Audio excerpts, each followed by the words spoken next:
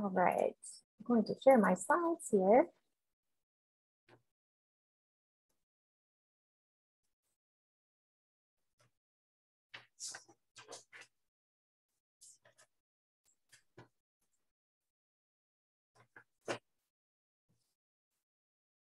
All right. So thanks again, everyone, for joining us. We are going to be kicking off our Time to Restore project today. This is a project that is funded by the South Central Climate Adaptation Science Center. If you're not familiar with the CASCs, the goal of the CASCs is to provide people that are decision makers and others information about climate change and how it's impacting plants and animals and the environment. And so our hope with this project is to provide some climate-informed guidance to those working on pollinator restoration. So I wanted to first introduce our project team. We have a great group of collaborators from across the South Central region. So perhaps we can go from east to west and start with Louisiana. Are you here, Sue?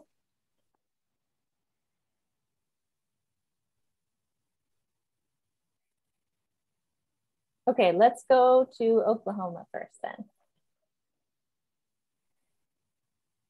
Jane, do you want to get us started? Sure, I can do that. So I'm Jane Breckenridge. I am the director of the Uchee Butterfly Farm and also the Tribal Alliance for Pollinators. We work with tribes primarily in Oklahoma, but throughout the country on restoring habitat, restoring native plant grasslands, to support pollinators, to support monarch butterflies, to support other threatened butterflies, and to support the restoration of plants important for cultural purposes. The TAP has a native plant seed bank with over 150 species in it that are available for any tribe or tribal member that wants to restore their lands. It's all sorted by ecosystem or ecoregion, Bailey's ecoregion. But that's available, and you can find out a little more about that if you go to our website, tribalallianceforpollinators.com. We also provide training and workshops for people interested in restoring native plants for tribes and tribal members, as well as having an equipment lending library to support and aid individuals and tribes in that effort. We're based at the Uchee Butterfly Farm, which is located just outside Tulsa, Oklahoma. We are on my great-grandmother's original Muskogee allotment. She was also Uchee, and hence our honoring of her with our name. We are excited to assist in this project, just as we're going out and trying to restore landscapes. It's always good. We have a lot of kind of boots in the ground experience with trying to have this issue of trying to have a better sense of what bloom times are as they change with climates, and being able to coordinate that with when pollinators or monarchs are present. But we're looking forward to being part of a much larger effort to better document that and also make that information available to more people.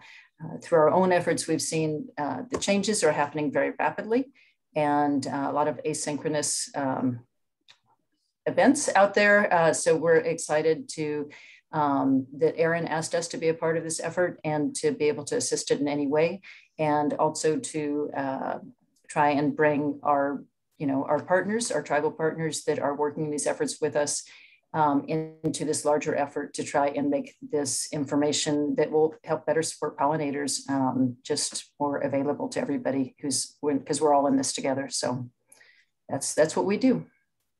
Thanks, Jane. April, do you want to go next? Sure. Hey, everybody. I'm April Taylor. I'm a Chickasaw member and Chickasaw employee at the South Central Climate Adaptation Science Center that funded this project. But I'm a tribal liaison for Oklahoma, Texas, and Louisiana for climate change. And we have a tribal engagement program that includes workforce development, building tribal capacity, and research partnerships. So thank you. Thanks. Shall we go to New Mexico next, Kim?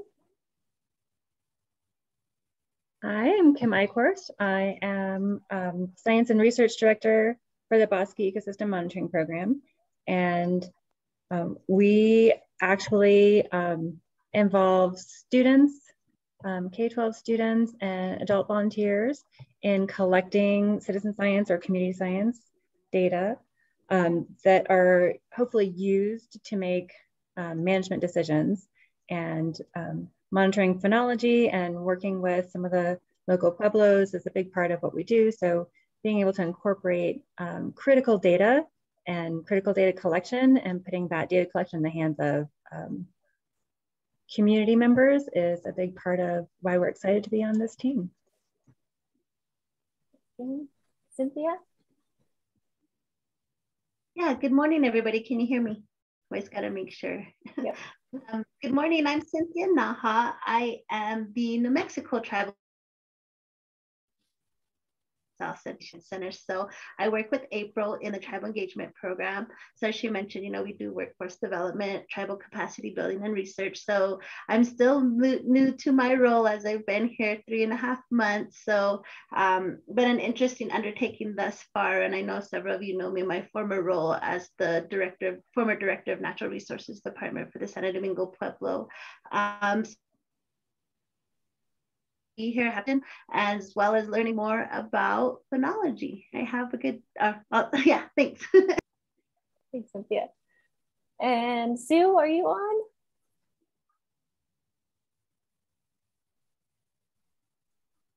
No. So in Louisiana, we have 2 people from the Gulf Coast Phenology Trail. This is a local network that is affiliated with our organization, the USA National Phenology Network. And Gail and Sue have both been involved in working with many different partners across the Gulf Coast from Louisiana to Alabama in helping them to collect information about plant and animal life cycle events there to understand climate change impacts and other changes happening along the Gulf Coast. So my name is Erin Postumus. I am the outreach coordinator for the USA National Phenology Network. We are a national network that is trying to collect, store, and share phenology data and information. If you haven't heard of phenology, it's just the timing of life cycle events of plants and animals. I have a Western science background in wildlife conservation and management, and I have been with the USA-NPN for over 10 years now. My primary roles are as outreach coordinator. I help to communicate information to all of our partners and people that are part of our data collection efforts. And then I also work specifically with the Fish and Wildlife Service as well to help them to implement phenology monitoring across the National Wildlife Refuge System. And on this project here, I'm the PI, so I'll be coordinating a lot of the efforts through the different phases of the project, working with all the great collaborators here. My name is Alyssa Rose Martin. I work with Erin at the National Phenology Network. And I am, in general, my job is about partnerships, supporting Indigenous partners, as well as the Park Service, Forest Service, to use phenology information in management, and as well as some data analysis, data visualization. So I'm supporting Erin in facilitating these workshops and the state level workshops that we'll talk about later. Yeah, just helping bring the partners together and helping shape some of the products that we ultimately develop. And I'm happy to be here and excited about this work. Haley? I'm Haley. I'm currently a student at the University of Arizona, and I'm working with the USA National Phenology Network as an intern. My role in this project has mainly been looking at what citizen science and volunteer science data is already available and trying to understand what we know about plant flowering and seeding timing in the South Central region. And I'm super, super excited to be here. All right. So I wanted to go over our plan for today. Before I do that, I just wanted to note that everyone is muted currently. If you have any questions or comments, you're welcome to put that in the chat, or if you want to raise your hand, we can call on you and you can unmute, or we can ask you to unmute as well. You probably noticed we are recording this portion of the workshop. We will stop the recording after the overview, and we'll be sending the recording around in case you want to review it later, and also to share with people who weren't able to be at the workshop today. We won't be recording the remainder of the workshop, but we will likely share around some slides and notes and things like that from the other portions. So the plan for today is really to give you an overview of what we're hoping to achieve with this project in terms of our goals over the next 2 years, and the deliverables that we're hoping to give you all by the end. Then we're going to transition into a panel discussion about best practices for working with tribes for successful partnerships. We'll have a number of our collaborators that will be sharing their personal experiences during the panel, and then we'll have time for some questions and answers as well that you might have. Then we're going to transition to learning about your needs. So we want to hear from you about where the gaps are in the information you see, changes that you're noticing, and things like that. And then we will make a plan for the state workshops that we're going to host next month. So talking about how we can do the communication around that going forward. So I also welcome you, if you'd like to introduce yourself in the chat, feel free to put in any information you'd like to tell us, your name, affiliation, where you're from, your interest in the workshop, anything like that. So we can start to get to know each other. All right, so we have a number of people from different types of organizations and affiliations here with us. There are many different people that have a role in pollinator restoration and conservation. So there are people in federal agencies and state agencies that are actively working to restore habitat for pollinators. There's the Tribal Alliance for Pollinators that Jane mentioned. And then a lot of other non-governmental organizations, the Xerces Society and the Pollinator Partnership are organizations that you might know about that are developing a lot of great resources to help with pollinator conservation and restoration. So lots of really great stuff that's already out there. And we certainly want to be connecting to all of these existing resources throughout this project and building on what the great work that's already been done. Specifically at the workshop today, this is a breakdown of the people that have registered for the workshop. So we have a pretty good spread across the different states. We don't have as many people from Louisiana, and we have a couple of people that plan to join us from some other states outside of the South Central region as well. And then in terms of affiliations, we have a lot of people from federal agencies, including the Fish and Wildlife Service, the Forest Service, the Park Service, and a couple others. We have some state affiliated folks, a number of people from different tribes and pueblos across the region. We have quite a few people from Master Gardeners, and then a number of people from other organizations as well, such as universities and other groups. So we definitely want to be building on the resources that are already out there. There are some resources for the South Central region, although they're generally pretty broad. You'll see things like, we call these planting palettes or planting guides, where there's a general idea about flowering times for pollinators. So you might have a calendar like the one on the left that shows when different species are expected to bloom throughout the year.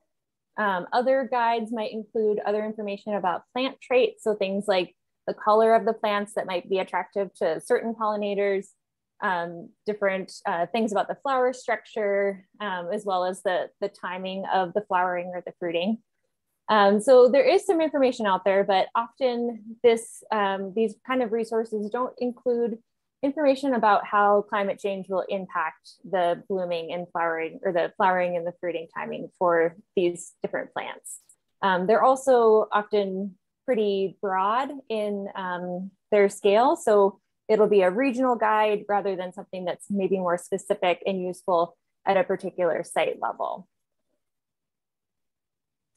So the gaps that we see in the information that exists are really the information that can help you guide when to, or which plants to select, and also when to harvest seeds.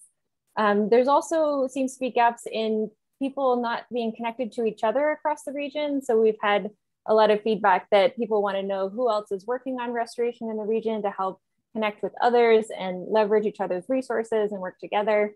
Also that customized relevant information that, you know, the the information that's out there might be too broad in the scale. And then also that climate informed guidance. So knowing about how things are going to be changing with climate change. Is that going to shift flowering time, shift the timing of when seeds are ripe and ready for harvest? And what is that going to look like under a different climate that might be more variable than it has been in the past? And there are likely many other gaps as well. So we're really looking forward to hearing from you all about where you see gaps in information and the needs that you have for doing pollinator restoration work. So here are some questions that we are hoping to address during the project over the next couple of years. So we want you to be able to understand who else is working on pollinator restoration in your state or in the region. What are the resources that are out there currently, and make sure that you're connected to the right things.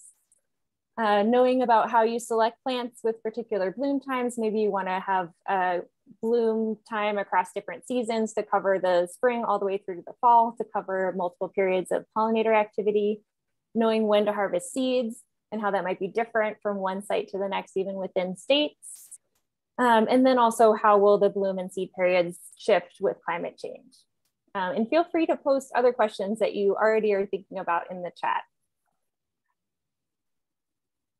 So the approach that we're taking with this project is what's called a co-production approach, which just means that we want to work with you to develop the information and the guidance. So we don't want to just make it on our end, thinking about what we think is the most appropriate for you. We really want to be in communication with you all as the people who will use the information to make sure that it is what you want to see and what will be the most useful for you. So this is a diagram that has evolved over time. This version appeared in the Dominique David Chavez and Gavin paper in 2018. And this builds on this kind of gradient of levels of community participation and goes from contractual, where that would be, you know, as the scientists, we create a product and then give it to people and hope that it's useful, all the way to a more collegial approach where we're working directly with the people who are going to use the information to make sure that it is most useful and that the people that we're working with have authority in what the product looks like. So we also want to consider this indigenous approach that David Chavez and Gavin added onto this diagram, because it's really important to us as we're working with our tribal partners across the region that we're really coming at this in a way that is respectful and takes into account many different concerns about land use and data sovereignty, and really gives our Indigenous partners authority over the research process. So we are hoping that our efforts here will be on the bright side of this gradient, ranging from the collaborative to the Indigenous as we work with different partners in the region. So our timeline for the project is we are starting with our workshops here. So this is our kickoff workshop. And we will also be having multiple state workshops next month in November. And the purpose of these workshops is really to start to get feedback from you all as the people who will be the ones who will benefit from this project, to understand what are the gaps that are out there, help you connect with other people across the region, develop some shared best practices for collaborating with tribes, and then also to start to determine some priority species and locations that you would like us to focus on going forward. And that will be, that last bullet will be primarily in the state workshops when we really get into talking about specifics in the different states about what the interests are, what are the priority species that you care about. Then we hope to do some data collection. So there's many different ways to collect information about flowering and seeding of plants. We have some ways that we are already familiar with at the USA National Phenology Network. We have a data collection program, but we're interested in hearing about the different forms that we might collect information outside of those formats. And so we're hoping to start on that next year and then continue that over the next 2 years and collecting more information than what's already out there. And then in 2023, towards the end of the project, we will be starting to analyze the data that we have collected and the information that we've generated and create some guidance on nectar plant phenology, trying to give more information about the variation in different species that are important to you, as well as how the changing climate might impact the timing that's happening for those species, and then deliver that information in a format that is the one that you would like to see. So we're interested in getting feedback on that as well. We have some ideas about how we can present the information, but we're hoping to have that be a conversation where you can tell us what will be the most useful to you to have that information delivered. And then we want to make sure that the products that we're making, any information is useful. So we hope that we'll have follow-up surveys following the project to ensure that the information is most useful. So that is it for our overview. I don't know if there are any questions in the chat to address right now, but we're next going to move to our panel discussion about working with tribes for successful partnerships.